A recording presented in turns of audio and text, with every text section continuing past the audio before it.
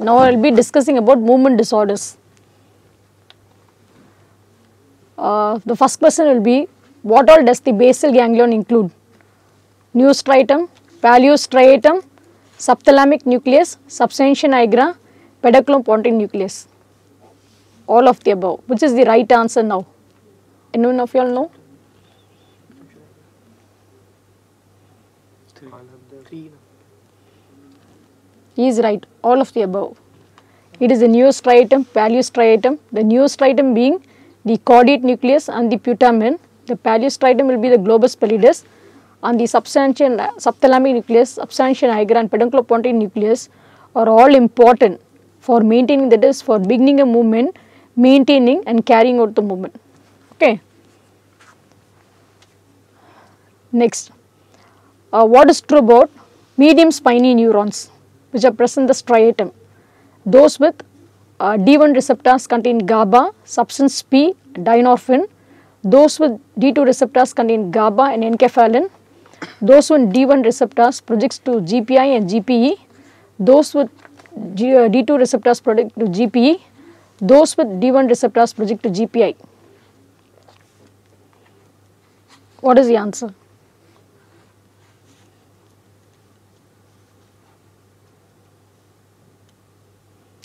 Those with G1 receptors, they contain GABA, substance P, dynorphin, and they project to GPI. They do not project to GPE. That is globus pallidus interna. GPA is globus pallidus interna and GP is globus pallidus externa. And D2 receptors, what? D2 receptors, they contain GABA and enkephalin and they project to GPE.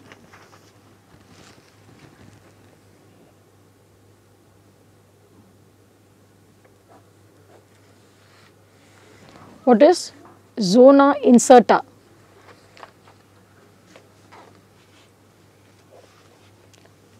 It is a reticular nucleus ventral to the thalamus, reticular nucleus dorsal to the thalamus, receives input from GPI, substantia nigra, ascending reticular activating system, cerebellum and motor cortex. What is the answer now? 2 and 3. It is 1 and 3. It is reticular nucleus ventral to the thalamus and it receives input from GPI, substantia nuclear reticulata, then ARS, cerebellum and motor cortex. What is PPN? PPN is pedunculopontine nucleus. It is composed of cholinergic and non-cholinergic neurons and they are located in the caudal pontomesencephalic tegmentum. They play a role in the production and control of movement. It has been split into two parts, the pars compacta and the pars dissipatus. All of the above. Which is the right answer?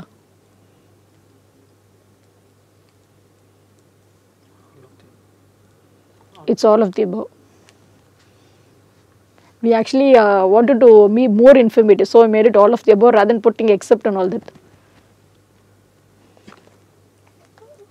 Movement disorders arising from segmental dysfunction include tetanus, stiff person syndrome, hereditary hyperkaplexia, all of the above, none of the above.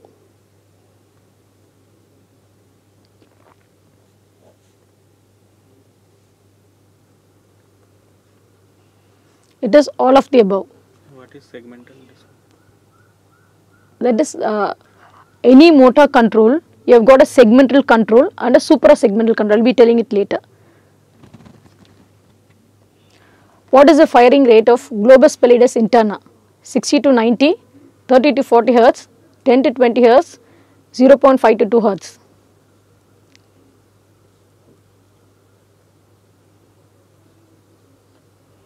It has got a high firing rate, so the firing rate is 60 to 90 Hz. And see, this is the intrasegmental output. So any motor system to be carried out, it has got the anterior horn cell with the intrasegmental input connections and the suprasegmental control.